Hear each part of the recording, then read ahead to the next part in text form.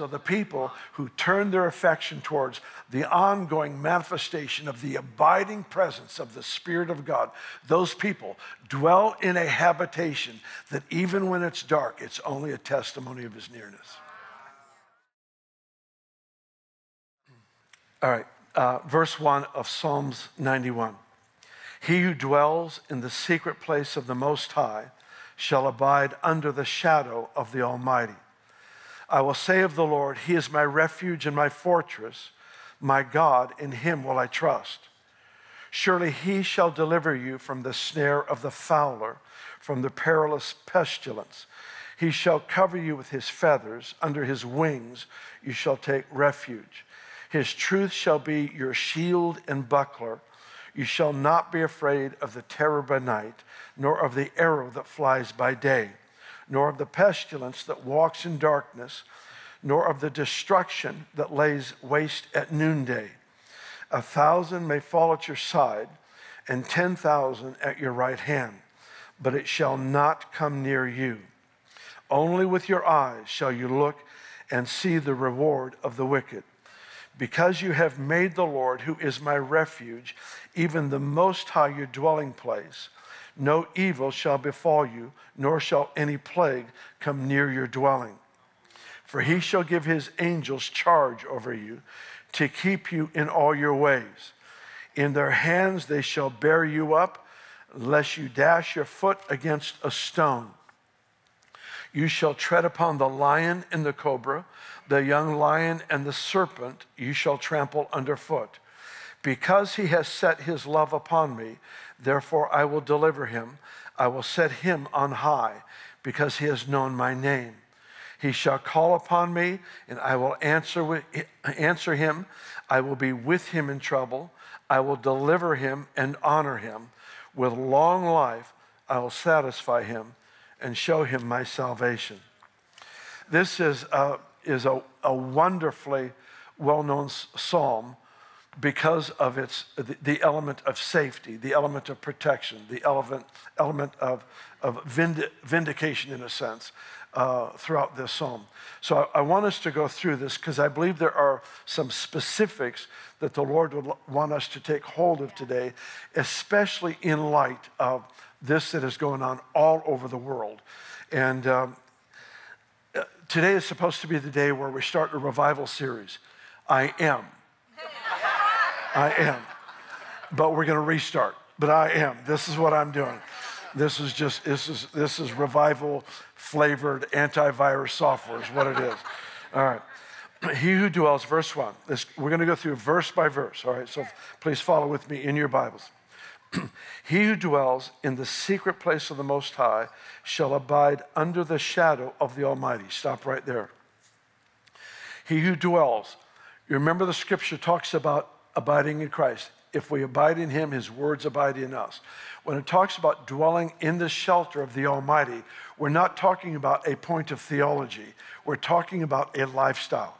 In other words, it's not just a verse you've memorized. It's supposed to be the developing of an ongoing lifestyle of a consciousness, an awareness of the abiding presence of the Holy Spirit.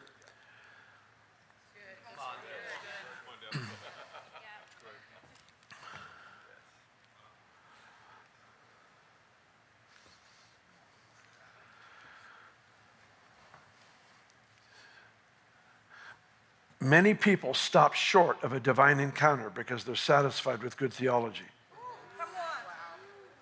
The word is the invitation to meet the person.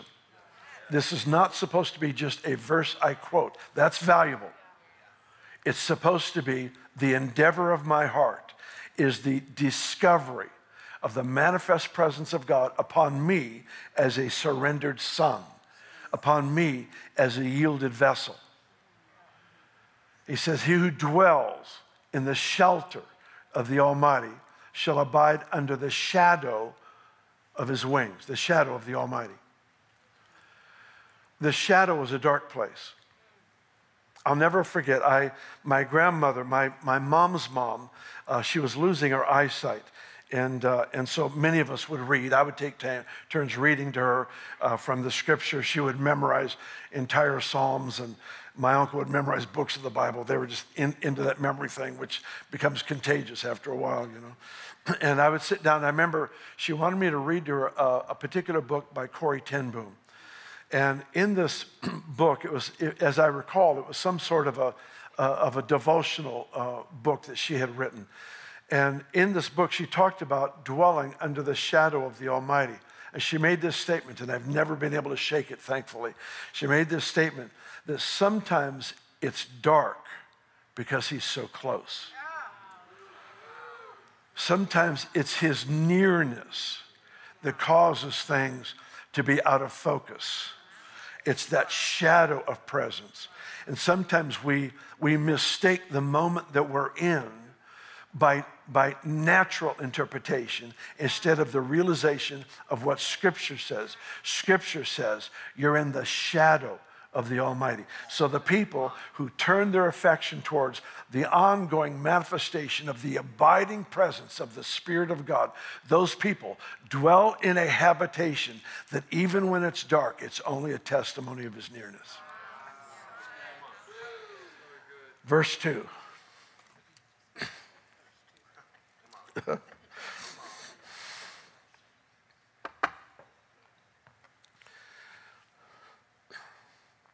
All right, I'm back, I think.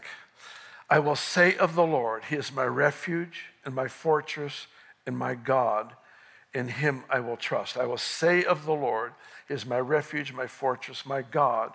In him I will trust.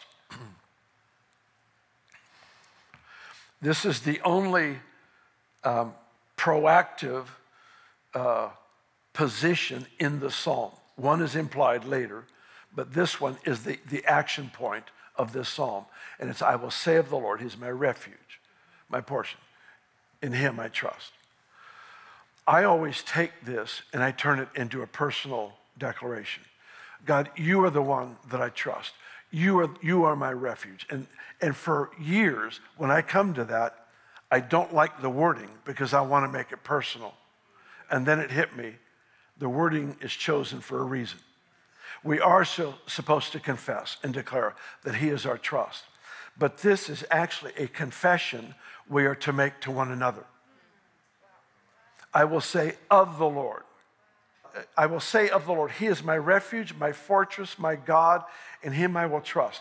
So when I was thinking about this, here's this passage in Colossians. It says, let the word of Christ dwell in you richly in all wisdom, teaching and admonishing one another in psalms, hymns, spiritual songs, singing with grace in your hearts to the Lord. What is that?